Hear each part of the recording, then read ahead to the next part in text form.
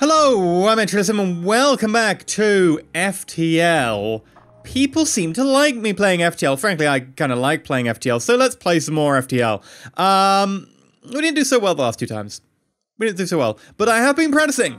I played it pretty much non-stop over Christmas because what else was there to do?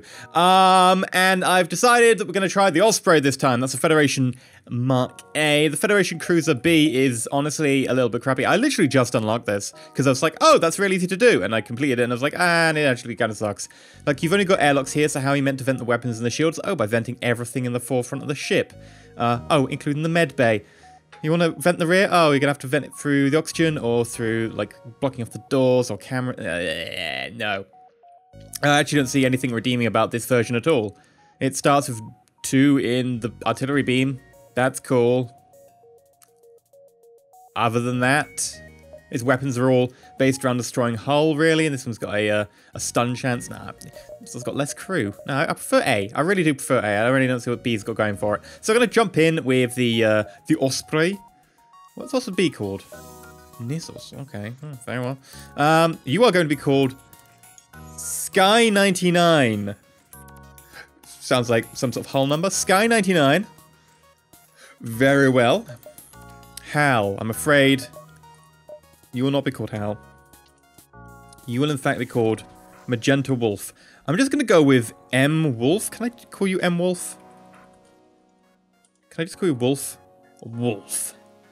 There we go. Captain Wolf reporting in. Because I always get, like, the human to fly the ship because humans are crappy. The exception to that is maybe the Lanius. I maybe get them to fly the ship because that way if anyone tries to, like, board and take over the cockpit, they're like, oh my god, why is there no oxygen in here? Oh, it's a Lanius. Oh. That's one of the things I like the Lanius for. I will also have the Rock, who is going to be called Richard Fawcett. Let's just call you Fawcett, because I'm not sure we'll get the rest of that in. Fawcett. NG, who is called Tactics. Call you Tactics. Actually, maybe Tactics is okay because you're a robot. And you are called Viper 13. Maybe 13 was like, maybe like the number of your brood. I don't know. We're just going to call you Viper because I will just call you Viper anyway. And I think we're ready to go. So the plan of this ship is get more weapons. That's pretty much it. Yeah, get more weapons. The burst laser, while it's good, has a long reload time. And it will start to taper off if you don't get a better weapon by sort of the end of Sector 2. Definitely by the end of Sector sort of 3 and 4, you're just going to find yourself completely out of luck. So we're going to start. And I have got a slightly different mod layout this time. I've also installed a mod called Better Starting Scrap or whatever. It's like one of the default mods you get. I've just included it for the sheer fact that normally, I would be fine playing the normal mod, but since we are playing for YouTube, and you only win like 1 in 10 times, according to the maker of the mod, which means like 1 in 100 times really, I feel that we need a slight buff to be able to allow these to go a little bit easier. So we're going to have a little bit of starting scrap. I actually have no idea what the enemy boss ship is. I've completely forgotten. I don't think I reset it. Let's jump. So yeah, we do get to basically have bonus starting scrap. Yes. You may call it cheating. I just call choosing how I want to play the game. Right, so I'm going to just like unload on that cockpit, which the problem with this laser is because it's like 16 seconds. They might repair that pretty quick. There's not much I can do about it. Okay. A number of people have asked me for a mod list. I didn't have a chance to do a mod list before I went away for the holidays. I have got a mod list now. It might be down below if I have remembered. If I haven't, bug me about it on Twitter. One downside about the mod list is it doesn't have links. There is a very good reason behind this. If you cannot find the mods yourself, you should not be using mods. Like, literally, it's just a Google away. If you cannot use Google, you probably shouldn't be using mods. There we go. That's the downside of the burst laser. They are now going to disappear. Disappoints me a lot. I just got the shield up in time. Jump imminent. No, they're away. Oh, I don't got it on auto fire. Ah, damn it. I would have stopped them, but they'd have just got away again. I need to do a lot more damage. And double jump speed. Store, really? I'm not going to get anything good out of the store at this stage in the game. Excellent. I'll take your shield out so you just take consistent damage. This is going to be a bloody battle this early on. Ow. See what I mean?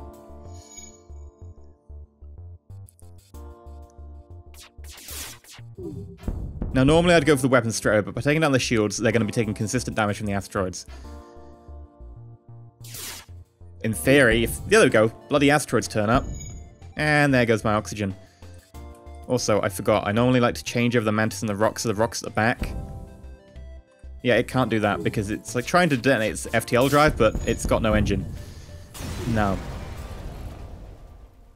Good amount of scrap, though.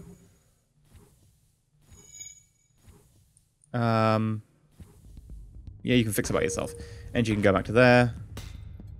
And we have enough scrap to upgrade our shield generator. Like, people complained at me when I was doing the stealth ship run. Oh, you're not upgrading your stealth. Well, yeah, the first thing you want to do is a stealth ship. Like, really, the first thing you want to do is just get extra scrap for a shield, because you need a shield. If you don't get a shield, well, you're going to be spending a fortune in repairs. Like, there is no point in doing anything else but saving up for the shield. Shield is so important, because it means you don't spend scrap on the repairs, and if you do, that's kind of wasted scrap that you could be using to snowball. Seriously, design has to be built around snowballing. We'll take here, then distress call, I think. Yeah. We're going to go up the bottom side of the map. Okay, pulsar. And they're going to hack my... Oh well, no artillery beam isn't the worst case in the world. Really? You're going to shoot me with that? Okay, I assume you've got like a repair drone or something. Come on, let me get my burst off before the pulse. Thank you. I hit you once, and my shield is down, but your weapons are down. I might take your weapons down just in case, because although your weapons can't get through my shield, you might not have your weapons down forever, and I might have my shields down, so... And my weapons are down. Excellent. Weapons and shield down. This is like my worst nightmare. This is not what I want. I need to shoot them in the cockpit, because they're quite a dodgy craft. Oh god, they've got the weapons up again. Oi! The oxygen! Give me that back.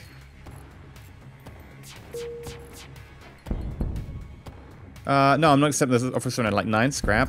I know this is early game, but seriously. And it was just about to fire. Oh, well, they hacked it as well, so doesn't really matter. And now you die. Come on. There we go. That's 13 scrap. That's a little bit more. And I can't buy anything, apparently, because I'm still in danger. I was going to buy a second level of shield, but fine. I found a lone survivor.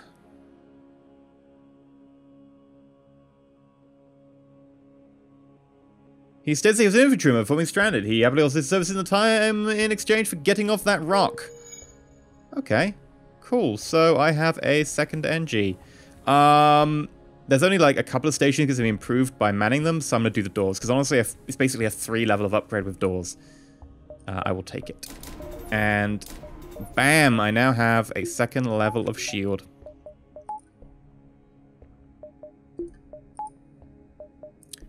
Alright, I'm going to try going here. I could try and cross in front. I don't know if that's really feasible, though. Yeah, I'm going to not be able to cross in front of the enemy fleet. I've also installed the... I can't remember what it's called, like, predictive fleet thingy? The fleet... Basically, it's like, it shows you the moves ahead of just one jump. It shows you, like, 3 moves ahead. You can get them in different flavors, like 25 moves ahead. I've got, I think 3 moves ahead. The default, of course, is, you know, you can see 1 move ahead of the enemy fleet. Oh god, I hate the projector. Because it does so much damage when it hits. That's medbay. Nope, shields, nope. Okay, that's not the worst. I'm taking out their piloting because a lot of AIs have this thing, like, if they get low on health, they'll be like, okay, well, I'm gonna activate the FTL, and if I jump, I do crap tons of damage to you, because basically, like, I FTL jump into you. And I don't want that. So I always make sure, like, if I take out the weapons, I can then take out their ability to jump and do that. There we go, see? Enemy FTL delay, they're trying to blow! And artillery beam. Now. Oh, yeah. Right, let's have a look at the ship. Crew. Charlie. Your name is not Charlie anymore.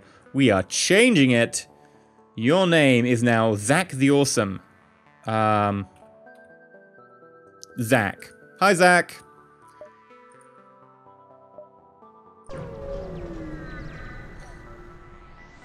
Right, who's here? Aid a civilian ship. Of course we'll aid a civilian ship. Ooh.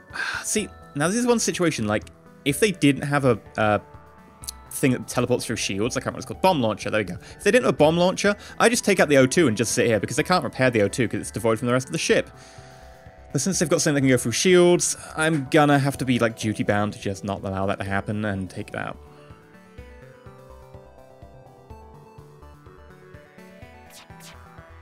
Boop, boop.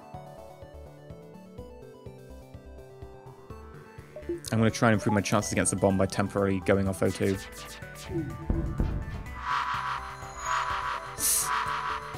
Okay, O2, artillery, and space.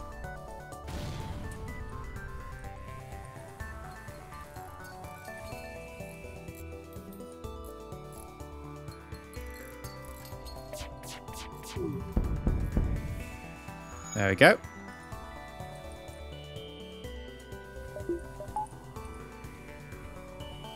I'll put some energy back into our O2 production now.